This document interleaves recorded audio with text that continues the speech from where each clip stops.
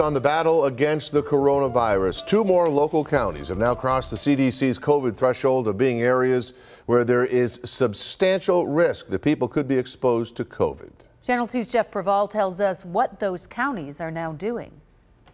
And the 2 local counties that have now been classified according to CDC standards as substantial risk of transmission of the virus, Chautauqua County and here in Orleans County. Both Erie and Niagara counties have already crossed that threshold of being areas where there is substantial risk for exposure of the virus. According to CDC standards, people in these areas are recommended to wear masks indoors in public spaces regardless of their vaccination status.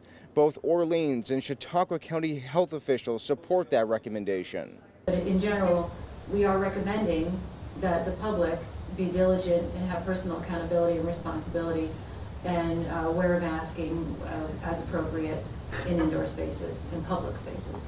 Health officials we've heard from say that they are most concerned about people with underlying health issues and seniors, and they recommend people get vaccinated if they haven't already. Local health departments tell us that they're particularly focused on getting reopening guidance out to schools, since the state health department has already said it is not issuing guidance. However, the state education department is working on issuing a path for schools to safely reopen just a few weeks from now.